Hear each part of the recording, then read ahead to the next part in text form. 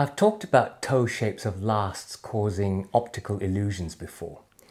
These Halkett boots by Viberg in their 2020 last look far too pointy-toe to be comfortable, but long-term wear has proved me wrong.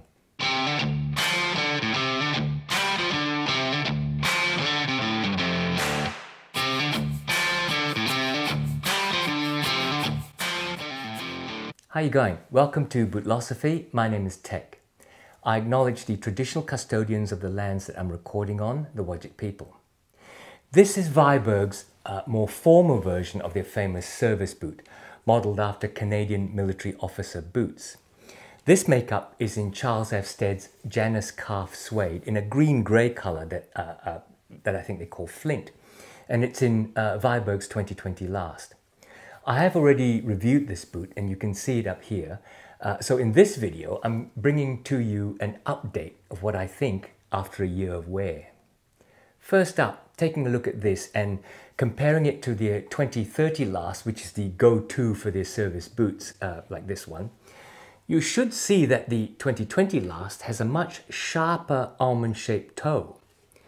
I maintain that even the 2030 last has evolved over time, and I am glad that Dale in his channel Dale's Leatherworks also came to the same conclusion recently when he compared a 2015 service boot and a 2024 service boot, both on the 2030 last.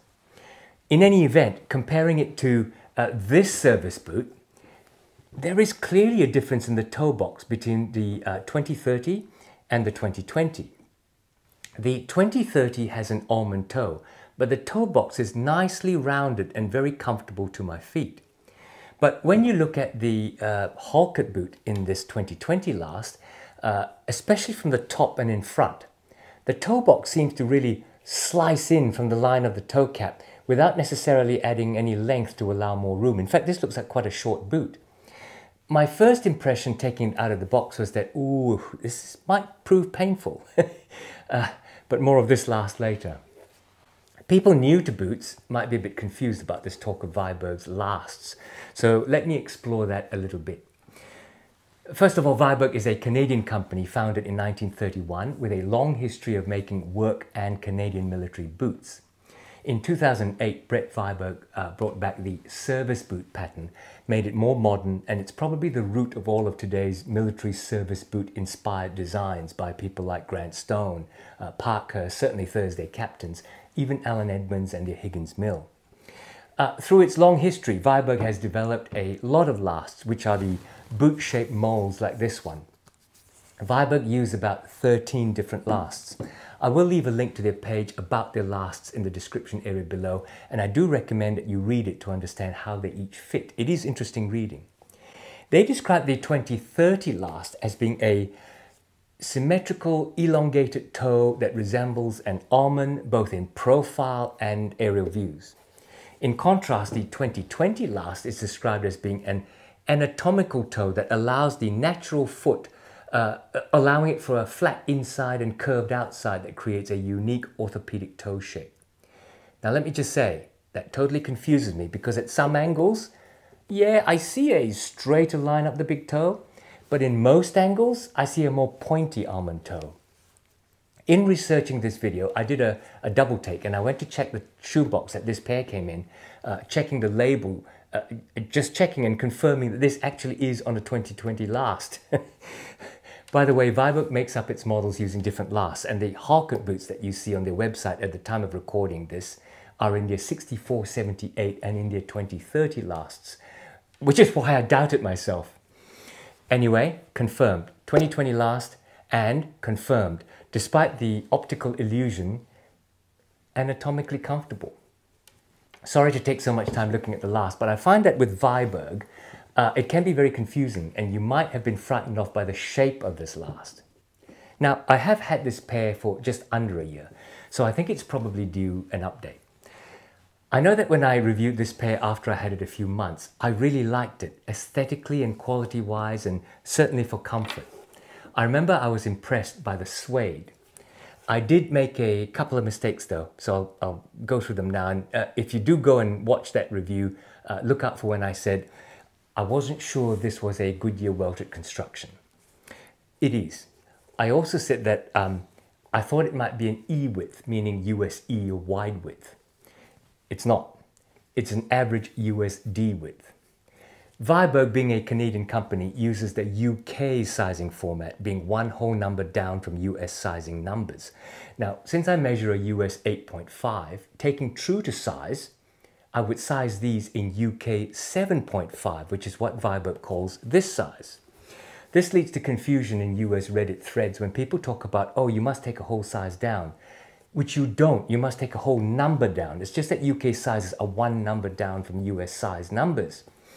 In the same way, giving a letter to a width is totally arbitrary. Now, in the US, it is good. It's quite standardized, where D is average, E is wide, and so on. But elsewhere in the world, Viberg calls this an E, for example, in their system, which is their average width. Go take a look at UK boots websites and you see references to G, F, E, all being that brand's letter for average width. Yeah, it is confusing. We need a worldwide convention to decide sizing formulas. Anyway, after a year's wear, here is what I think. Note that I haven't worn this much at all. Now, firstly, I only wear this in totally urban conditions and as a neat, casual boot. So going to the office, for example, going to dinner with friends, that sort of thing. I don't think it's even met a raindrop.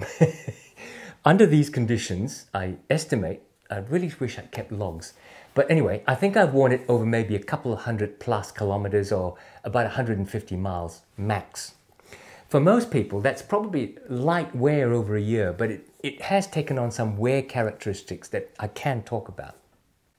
The Suede has worn really well. It has a very soft nap. Now, most Suedes, even those from Charles F. Stead, will show some flattening of the nap or even some rubbing off of the nap in that mileage. In this case, it's maintained an even surface, bar a scrape or two here, I think. Whether it's the color or the type of Janus calf suede, it has the texture and look of velvet, and it hasn't been damaged at all. With most suede, yeah, sure, you can brush it the right way and the wrong way, and it takes on shades of light. I find this Janus calf suede gives you a really soft play of shades, even all on the one plane of the boot, even changing color in that plane, not just the shade. Creasing is totally minimal, and the rolls developing around the ankles and the vamp make it look softened rather than creased.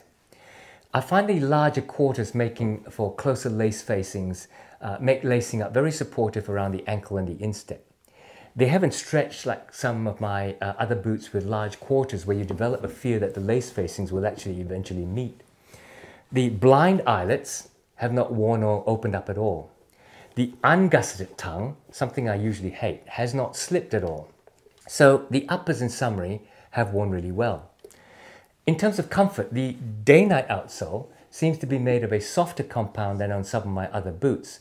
Take the White's MP, for example.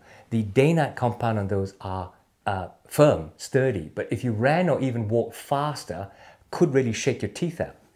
I don't know what components they use exactly in the insole, but it does feel like leather and cork, thinner than on their service boot, and I think the midsole is also thinner than on the service boot itself. But whatever they use, the combination of materials and thickness made this a lot easier to break in, and I find the whole sole construction flexible and shock absorbing. Apart from looking good, the suede uppers are soft and very comfortable around the foot. As for QC, after over 100 miles, nothing has come a cropper. The sole layers haven't shown any signs of separating. The stacked heels have all stayed together. The stitching on the uppers have all stayed secure and no threads have come loose. The hardware is firm, backed, and as I said earlier, the blind eyelets have not shown any wear or fraying on the outside. The toe puff and heel counters, which I've since confirmed are leather, are very comfortable. They don't cut into my toes or the Achilles tendon, and they've kept their shape. In the department of patina, suede can go two ways. Some people will wear their suede boots like rough-out boots, scraping and scuffing them up so that they show variations in even the length of nap and maybe even grease stains that flatten them on some wear areas. Others will wear them like dress shoes, and that's the way I've worn these. So the patina developing has developed accordingly. I call it elegantly. Apart from a few like tiny scuffs and the rolls developing, they look almost new. I brush these quite regularly. The suede does feel more worn in, of course, and again, that's why I describe the patina as elegant, like the velvet curtains in an old lady's Victorian parlour.